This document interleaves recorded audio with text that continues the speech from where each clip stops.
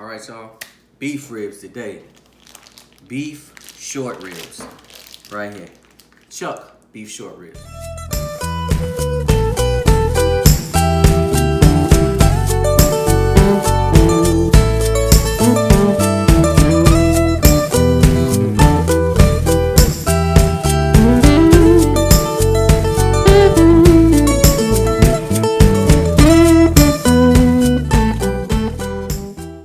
Pick these up at Restaurant Depot, and we're gonna go ahead and get these going.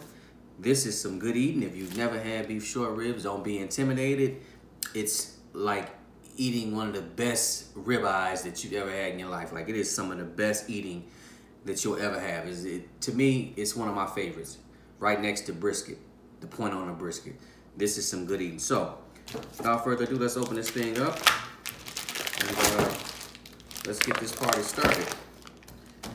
If you notice, you've got, on this one, 4 bones, 1, 2, 3, 4. There's a slight membrane on the back, some good fat in here.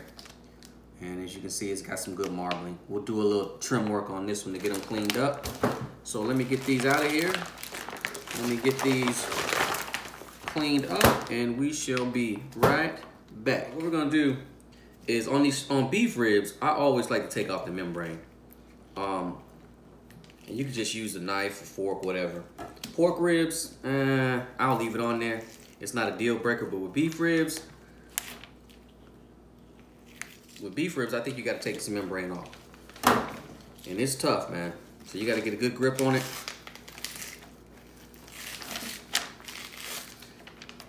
Just get a good grip on that membrane and take it right on off. There you go. Because this stuff right here is like shoe leather. You definitely you're not gonna chew through that. That's just not gonna happen. All right, we're good to go. On this side, I am gonna trim a little bit of this fat off. Some of this hard fat like that. You can hear it. That's not gonna render that great. I'm not gonna go too crazy on them. I do want some fat on them.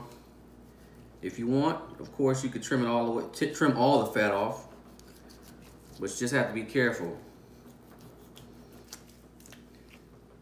and not dig into the meat.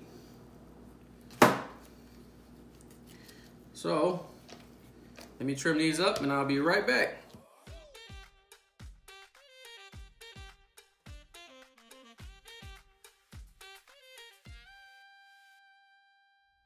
All right, guys, if you see, we've trimmed them down a little bit. Just know that there's gonna be a little bit of trim work on there. You've got some silver skin and things like that that sit on top of these beef ribs. So you definitely wanna get some of that off. A lot of this hard fat is kind of woven into the meat. So you can take some of it off, but I definitely wouldn't take all of it off because you don't wanna start digging dents and holes in your meat like I kind of did right here. Let's go on to the next step. Let's flip these bad boys over. And I'm going on with some meat glue, AKA a light coat of mustard. Totally optional, you don't have to do this. Again, you can always use olive oil, any kind of cooking oil. But these beef ribs are kind of dry, so you're gonna have to put something on them to, keep them moist. So that your rub can stick. All right, that's the mustard. Now I'm using my gourmet grilling dust. It's got a lot of good stuff in it, like cilantro, dried onions, stuff like that. And it has a good bit of salt in it. Because you know my motto, whenever you cook, salt should always hit the meat first before you use any kind of rub. Well, this rub is loaded with salt, so that premise is out the door. And I'm gonna go on pretty heavy on both sides. Get it on there, pack it on there, all sides. All sides of the bone. You got good meat on each end of the bone. Season it up real good. All right, now that we got the bone side seasoned, let's flip it over. And of course, we're gonna do the same thing on this side. A little mustard, AKA meat glue. And then we're going back on this side. Heavy coat, man. You want some good bark on these beef ribs. These things gonna take a while to cook. We're gonna probably cook them for about 6 hours, so they're gonna sit in the pit for a while. Will we wrap them? I'm still up for debate on whether or not I'm gonna wrap them. If I do wrap them, I'm probably gonna wrap them in butcher paper and not foil. I want the butcher paper to absorb a lot of this fat and help keep the meat moist, as opposed to using aluminum foil, which is more likely just gonna steam it out and mess up your bark. Because this is gonna have a lot of bark on it. And that's it. That's all we're gonna do. Season, I'm gonna let them sit here for probably about 30 minutes, come up to room temperature. The salt and sugars is gonna absorb in the meat. And the next step is on the pit. Y'all stay tuned. All right, y'all, we getting ready. I got a combination of lump charcoal and just regular old briquettes down there. And guess what? We're gonna break out the pellet tube again, but this time we're gonna use the charcoal and hickory brand from Cowboy and let that swirl around these beef ribs all day long. So y'all stay tuned. Beef ribs on the way. You can see I've got a small pan in there. I'm gonna add some water to it, but this pan is really just to help catch a lot of this grease that's gonna come off these beef ribs, so I don't have to do a lot of grill cleanup. But I am gonna add some moisture to the cooking chamber, and I'm also gonna go ahead and light up my smoke tube for these pellets. So y'all stay tuned. We almost ready to start cooking. All right, you can see to light these pellets, I just added a little bit of wax cube in there and lit that. And in 10 minutes, we should be good to go with these pellets. All right, look at that beautiful meat, y'all. Things is ready to go. So they getting ready to go on the pit. All right, got water pan is in place, smoke tube is in place. And now the meat. All right, y'all, we got the meat in place, smoke tube rocking, water pan rocking. I'm gonna try to keep this joker right around maybe about 290, 300, no more than that. And 4 hours later, we should see what we got. I'm smoking for about 4, and I might wrapping the rest of the way, so y'all stay tuned.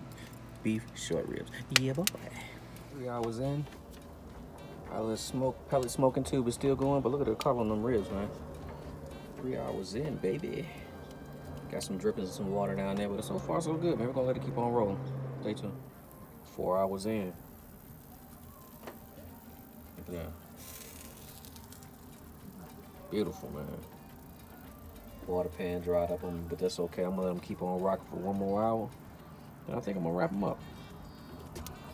Smoke tube look like it has kaput on me, but it's all good. Y'all stay tuned. Beef ribs, short ribs, yeah boy. So we are at 5 hours. Look at them things. Beautiful. Let me back up a little bit. Great pull back on the bones. You can see it pulling a little bit on top. So I'm gonna take these off and go wrap these in some butcher paper, so we'll show you the next step. All right, what I have here is some garlic infused liquid margarine. This is totally optional. You don't have to do this, but I'm just gonna rub it on this butcher paper. I just wanna see if this is gonna infuse some more flavor on the meat side of these ribs, because I'm gonna turn the meat side down. Hopefully I'm hoping it will add some more flavor to the meat side of these ribs, so totally optional.